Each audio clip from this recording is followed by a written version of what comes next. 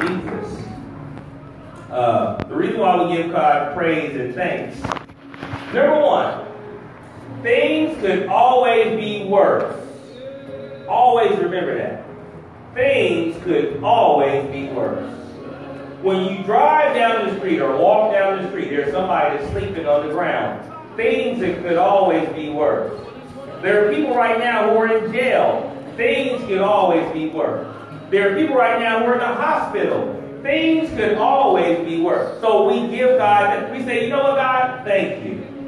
Thank you. Regardless of what's going on in your life and what you got to be, something to be mad at. But remember, it could always be worse. It could always be worse. First, turn to Matthew chapter 7. Tonight we're going to talk about biblical wisdom. Wisdom. And we all need wisdom. Amen. Turn to Matthew chapter 7. We're going to read verse 1. When you got to say amen. Matthew chapter 7. We're going to read verse 1. When you got to say amen. You think you got to say hold up.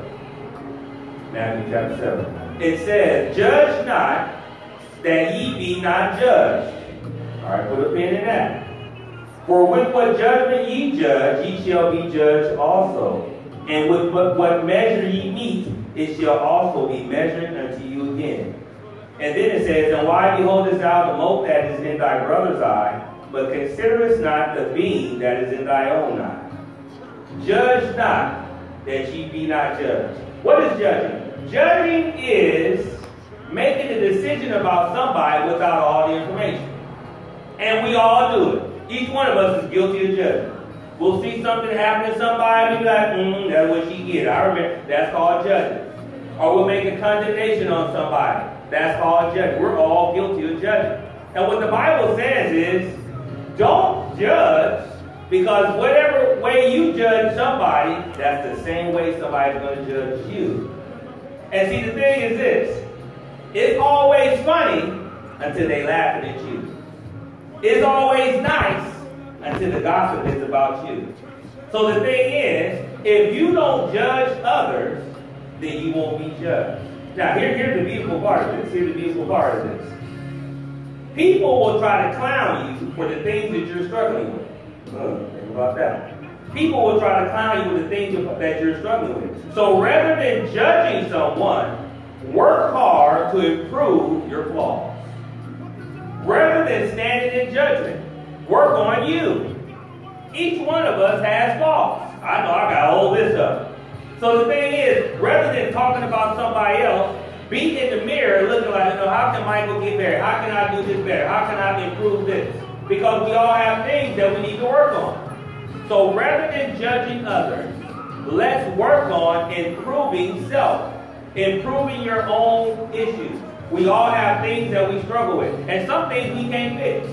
So rather than judging, let's try to improve our own self. Let's become a better us. And guess what? You can do it. Here's the thing. Some of y'all 20, we got some youngsters back there, 14. Guess what? You can be a better you next year. You can be a better you in 5 years. You can be a better you in 20 years. And it all is related to you trying to improve you. So work on improving yourself. Work on improving yourself. All right, next. Turn with me to Matthew 8 and 16.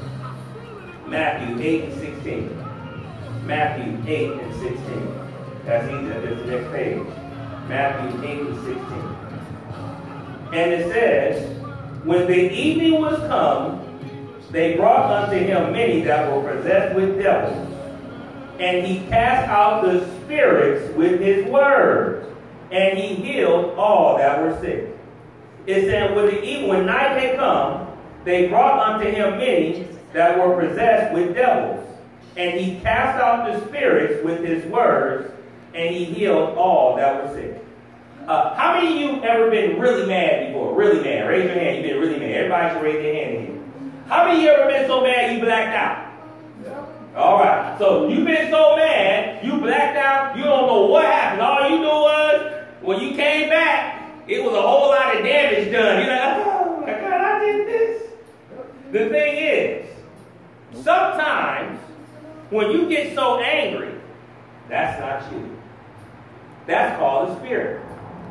The problem with a lot of us is we don't understand spirits. We think that we're just in this body. You know, this little body. You know, I'm 175 pounds. I gave some COVID thing. I'm 178 pounds. Amen. I got a little COVID on me. Well, we think we're just this body. But this body is just a piece of dirt that has blood and water and nerves and bones.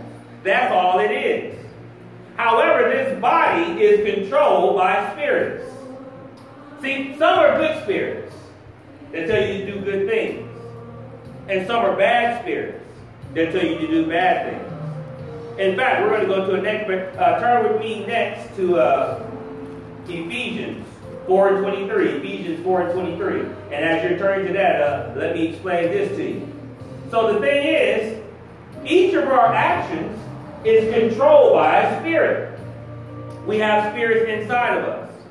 And in this other passage, Matthew 8 and 16, Jesus saw people who had crazy spirits.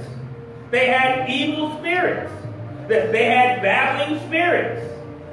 When you walk by and see the homeless, that's a spirit. When you see the lady or the man that's stuck on alcohol or stuck on drugs, that's a spirit. When you see the person that has addiction, sexual addiction, that's a spirit. They're all spirits that can go in and out of us. I fuss at a lot of y'all because y'all get tattooed. Y'all love the tattoo ministry. That's the spirit. These are all spirits. And the thing is, we have to try to get control over these spirits and repel or cast out or command out the spirits that are no good for us. Let's look at Ephesians 4 and 23. Ephesians 4 and 23. Ephesians 4 and 23 says this. And be renewed in the spirit of your mind. So simple. And be renewed in the spirit of your mind. When I first heard that, I was like, okay, be renewed. Think differently. I said, okay, that's cool. That's cool. So think differently. We're going to talk about that in a second. Think differently. But here's the powerful part of this. And I didn't realize it until Bishop pointed it out. Your thoughts are spirit. Your thoughts are spirit. What do you mean by that? Whenever you think something, it demands an action on your body. Remember, everything that you do starts with a thought. You coming here tonight started with a thought. Some of y'all have jobs now that start with a thought. Some of y'all graduated from college that start with a thought. Everything that you do starts with a thought. And what the Bible says, it says here in Ephesians 4 and 23, it says, and be renewed in the spirit of your mind. You know what's interesting about thought? If you had a CAT scan machine, Bishop had to get a surgery. He had to get an MRI. He had to get in this big machine and then it prints out a picture that comes on the CD. Long story short, whenever you think, your brain lights up. If you had an MRI machine and they put you inside of that and somebody plays your favorite song, a certain part of your brain lights up because thoughts are energy. It's spirit. The word spirit, all it means is electricity. When you die, my wife is a respiratory therapist, and when people come in there, she said they call it cold blue, and they get this machine, they rub together, they go cold, they go clear, boom, and they shoot electricity into them because the spirit is gone. We are controlled by spirit. Even our very physical body is controlled and run by spirits. So the Bible teaches us, and we're going to look at it in Romans 12 and 2. Turn to Romans 12 and 2. Romans 12 and 2. Romans 12 and 2. Romans 12 and 2. And I have dropped the script now, so we own the Holy Spirit now. Romans 12 and 2. Romans 12. This is one of my favorite older bishops' favorite passages. Romans 12 and 2, it says, and be not conformed to this world, but be ye transformed by the renewing of your mind, that ye may prove what is that good and acceptable and perfect will of God. What does that mean? You got to change your mind about certain things. If you change your mind and change how you think, you change your life. You'd be surprised how just changing one thing in your life can change your whole outlook, the whole way you think. And a lot of us, the problem with us is not what's around us. It's our thinking. We have bad thoughts. And if you have bad thoughts, There's a negative spirit that's influencing those bad thoughts, and then it's causing you to do bad things. So the Bible says, renew your mind, renew your thinking, renew your spirit. Because if you have a renewed spirit, now you're heading in a different direction. Guess what? You're going to make mistakes. I would never stand up here and say, be perfect, be holy, walk on water, don't do any sin, you are amazing. I'm not going to stand here and waste time. Because the thing is, you're in this body. David says, I was born in sin, and I was transgressed in iniquity. What does that mean? You was born with sins attached to your skin already. We call those generation curses. The thing is, if you want to break a curse, think differently. That is so powerful. If you can learn, if you understood how powerful you are, your body is controlled by the thoughts. And the problem with a lot of us is it's not what's going on, it's your thinking. One of my favorite mentors, his name was Johnny Cochran. He ended up becoming O.J. Simpson's lawyer. Long story short, he was raised in South Central. He had another friend that became president with President Clinton. He was raised in the projects, the same one that Peanut used to live in. But he ended up becoming a big-time lawyer because while he was in the community, he thought different. Your key is your thinking. If you can ever grab hold of that. If you think different, things change around you. If you think different, the situation evolves. So learn how to control your thinking. Sometimes it ain't about the money that's in your pocket. What's funny, I have a guy, his name is Larry Elder. He's a TV talk show host. Long story short, he says, if you work at McDonald's and you don't have children, you have enough money to support yourself. The reason why a lot of us end up in financial debt, including me, I'm looking in the mirror, is because we think differently. We think that a credit card means that we have more money. We think because we got a 700 FICO score, that means that we can go buy a $100,000 car.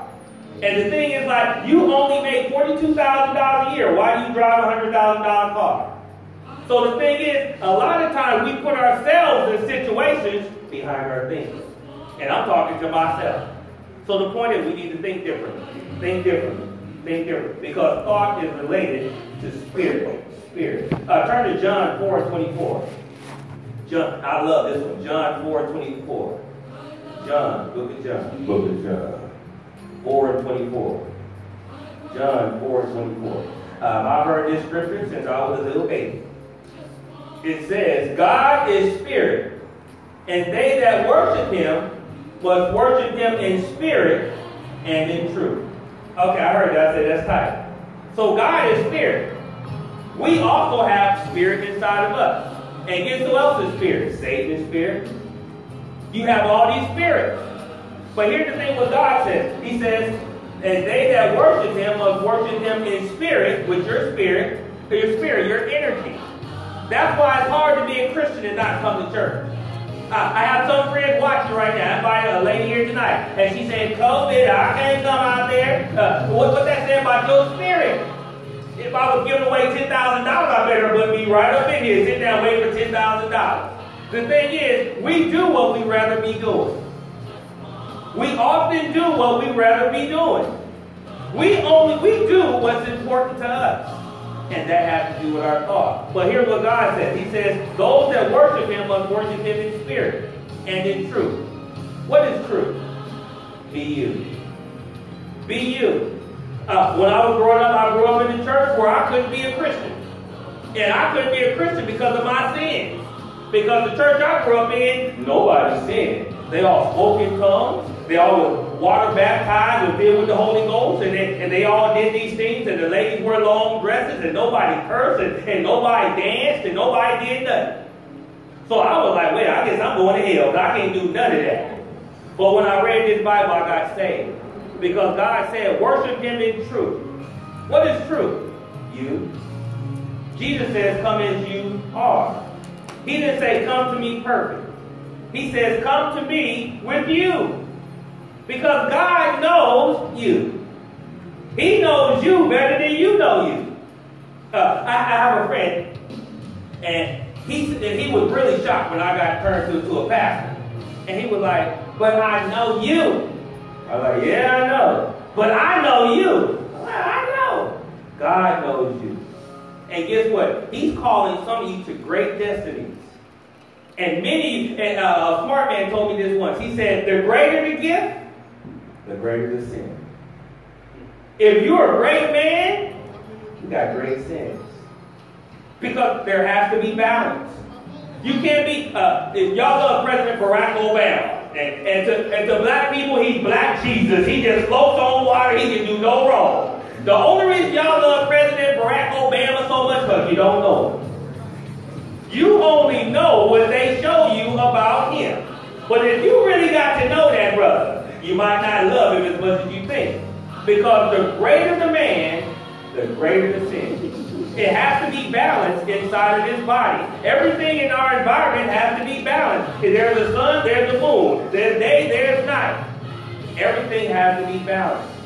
But here's what God says.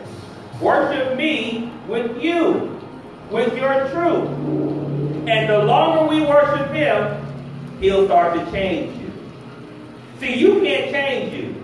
You can think differently, but you can't change you. But what you say is, God, take me as I am, and he'll start working the creeks off of you, and working the dirt off of you, and he'll dust you up, and he'll put you in the fire, and he'll burn you, and you'll be turned into the perfect diamond that he created you to be. But what it is called a process. Process. You know what a process means? It takes time.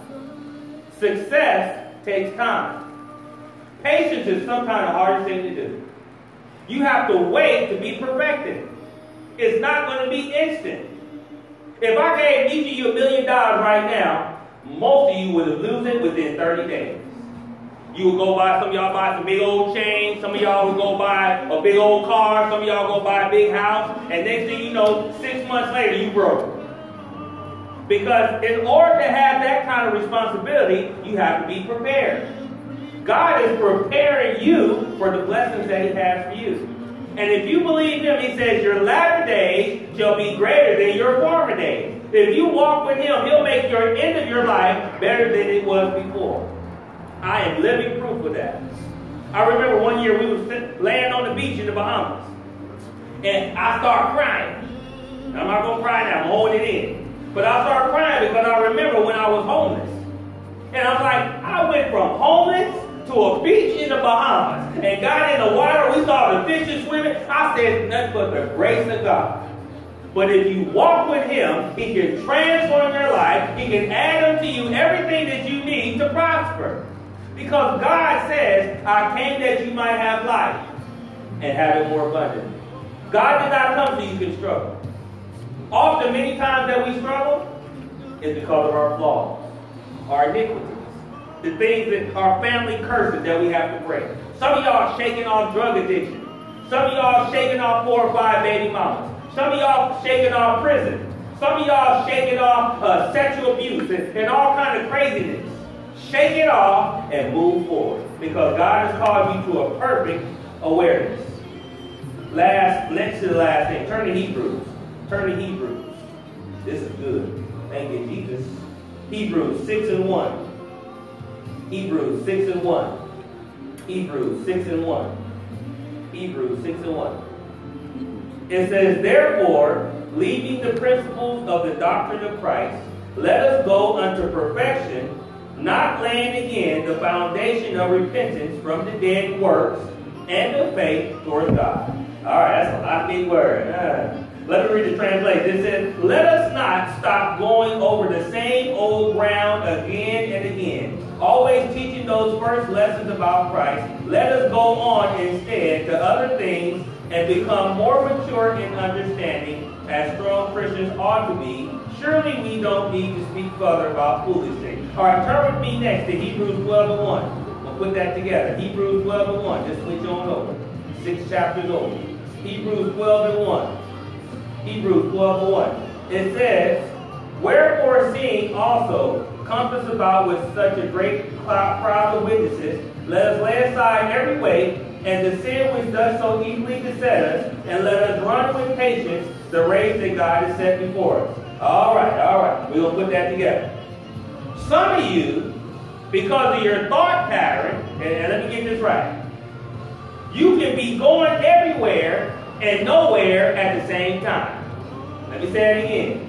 Some of you, because of the way you think, you can be going everywhere and nowhere at the same time. My wife works out, and we have a treadmill in our house. And the treadmill, she runs 3 to 5 miles on the treadmill. But she's running, and she ain't going nowhere. And that's what some of us are doing in our life. We're thinking about everything. We making all kind of decisions. We making all kind of discussions, and we ain't going nowhere. And 3 years passed, we made no progress. That's what a lot of us do. And the reason why we ain't going forward is because we're too busy looking back. Some of y'all got some stuff you ain't never let go of. Some of y'all got some pain that's still in your heart. And because you still got those things in your heart, even though you're running, you ain't going nowhere. You running, and you still stuck. God says, move forward. You got to let go of certain things. Some of y'all can't forgive. He raped me, can't forgive. He abandoned me, can't forgive. She stole my man, can't forgive. He did this, she did that. And we're holding on to these sins. And the thing is, you keep holding on, and because you holding on, you can't go forward. Nowhere. I know people that have been stuck in the same place for 40 years. I promise you.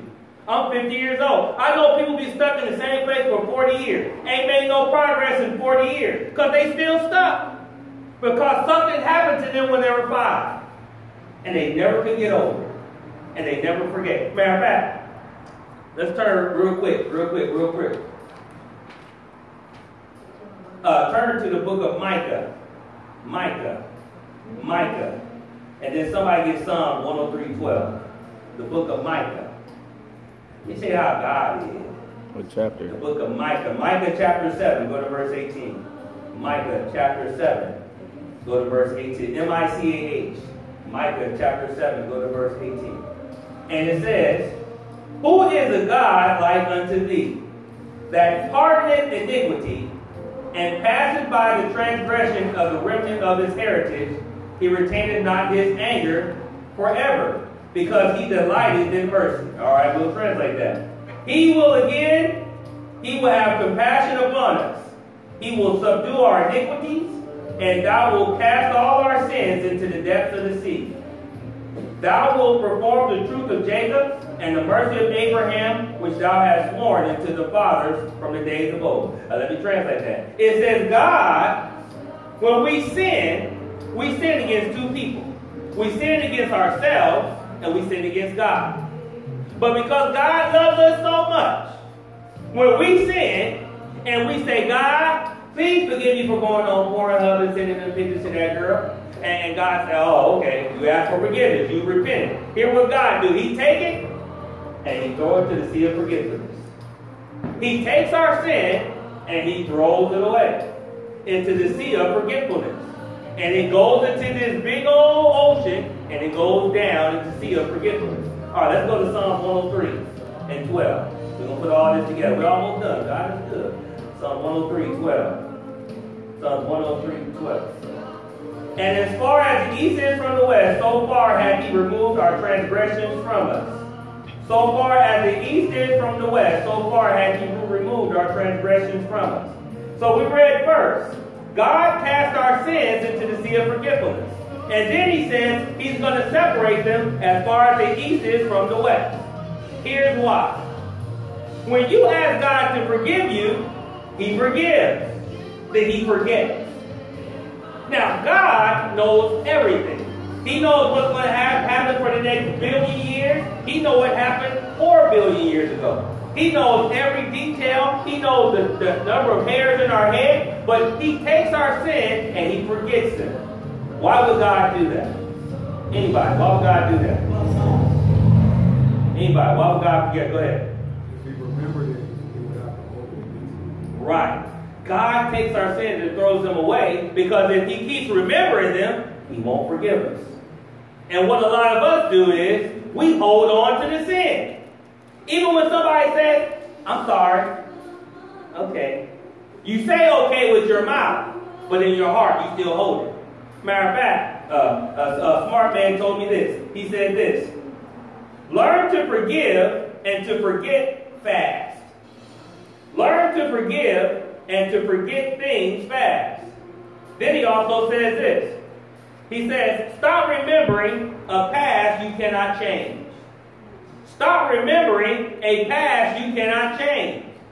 If something happened to you 5 minutes ago, ain't nothing you can do about it right now. If something happened to you 5 years ago, 5 months ago, you don't have a time machine. You can't go back and fix it. But what a lot of us do is we hold people in conjecture. We hold people guilty. And by holding them guilty, we hold ourselves back. Because we can't go forward. I have a friend, I can't say the person's name because she sometimes what? I have a friend who was mad at me for years. Years was mad at me. Ended up getting cancer. Mad at me. Because she was mad at me.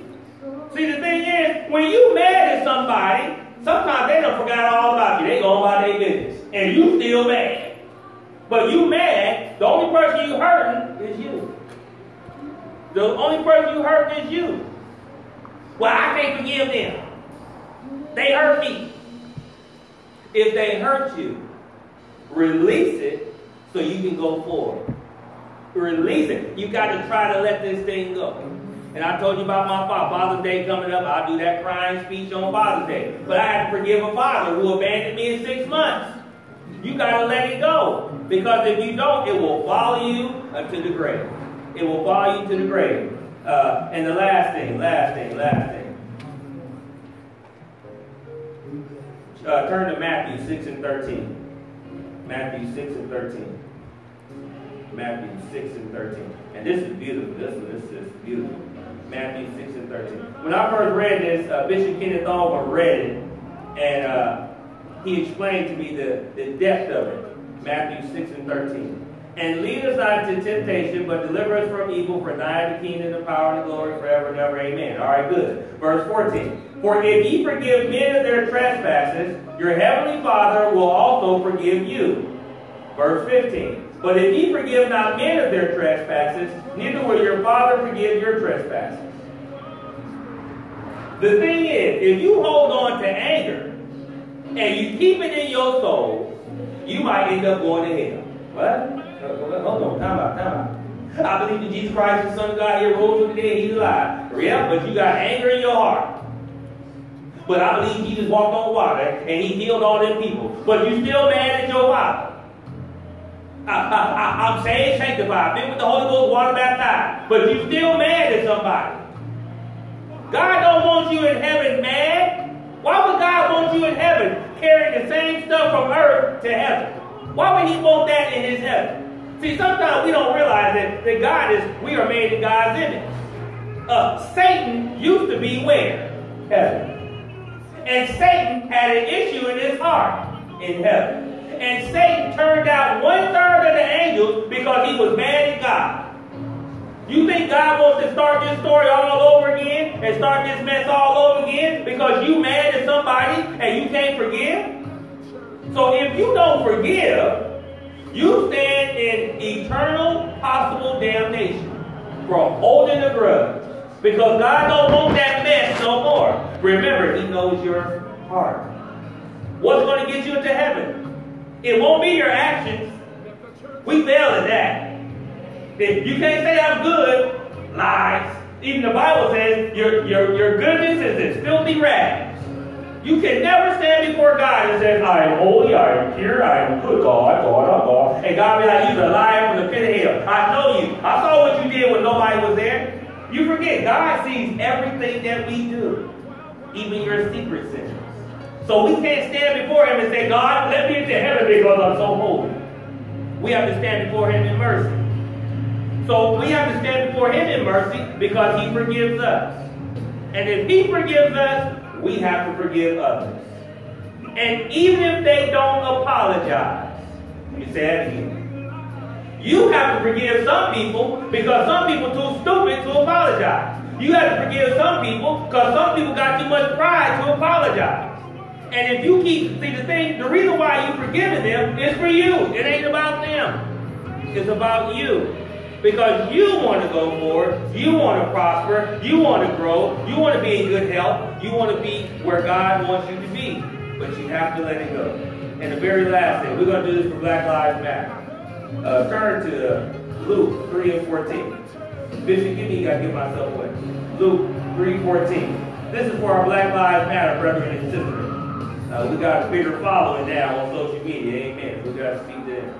Black Lives Matter. The Bible says, Luke 3:14. The Bible says, everything that's wrong in the world is because of the church and the pastors. So I'm going to do my Black Lives Matter thing tonight. Luke 3:14. Luke 3:14. It says this. And the soldiers likewise demanded of him, saying, they're talking about Jesus, and what shall we do? And Jesus said unto them, do no violence to no man, neither accuse any falsely, and be content with your wages.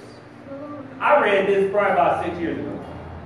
That passage was dedicated to police officers. The problem with the Bible is, the problem with church is that a lot of pastors don't tell you what's in the Bible.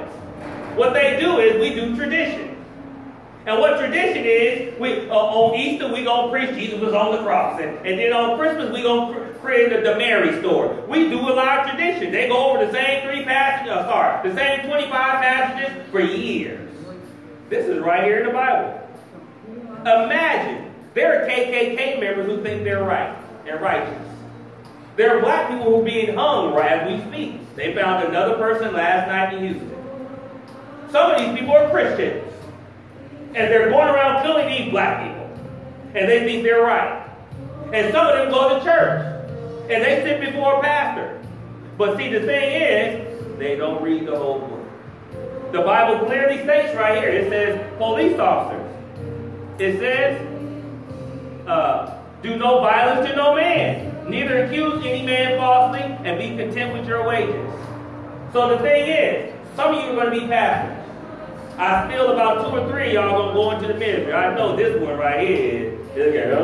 Keep shaking your head. That's like God going to chase you around your whole life. And you say, yes, Father, and you go on to get up here and start preaching. So at least 2 or 3 of y'all going to go or become pastors.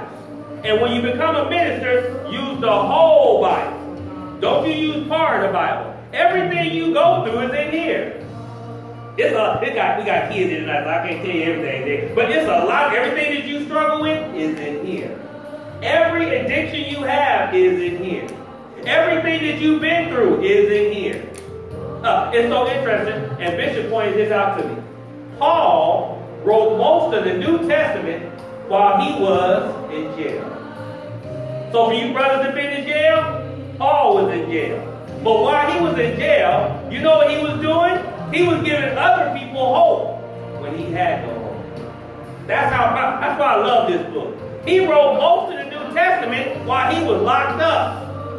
So the thing is, God gives you hope. He gives you peace. He gives you joy. Make a decision to continue to follow him. You ain't got to be perfect. Jesus loves you just the way you are. And that speaks to me. Because I know I got some things I struggle with. But God says, my grace is sufficient. So don't ever let anybody ever say, you ain't no Christian. You smoke weed, you tattoo, you do this, you do that. And just turn around and you say, my grace is sufficient. What does that mean? God loved me with the evidence. See, if God be for you, y'all know the rest of that. See, what's the rest of that? Who can be against you? You only need one fan. God. That's powerful. You don't need men to be your fans. See, some of y'all got these Instagrams, y'all got 1,000, 12,000 followers and all this stuff. But see, guess what? All they can do is like and not support and not be there for you and not meet your needs. See, the thing is, you know when somebody's your friend when you down and they lift you up. You know somebody's your friend when you need something and they're there to support you. It's funny. There are some people you call friends who wouldn't be there to help you, but they'll come to your funeral. They wouldn't be there to help you, but they'll come to your funeral and say, oh, that was my friend. Lies. And the last lastly, I'll leave you with this. A friend is somebody who never judges. See, a good friend never judges. They listen. Sometimes you need somebody to listen to you. Now, they don't need to give you no answer, just listen to you talk. And then to tell you it's going to be okay. And guess who do that? Jesus Christ. Because he did it for me. I talk to God, Bishop, if you know how I talk to Jesus, you probably throw me out of this church. We be thrown out of another church. If you talk to Jesus like this, me and God have some real deep conversations like, what up, cuz? We be talking like that. But see, Jesus is from the hood. I'm from the hood. Jesus bang with me. And the thing is, I talk to God. We talk just like that. Because that's the relationship. Because that's who I am. God wants you to be his friend. Because you never want him to say, depart from me. I know.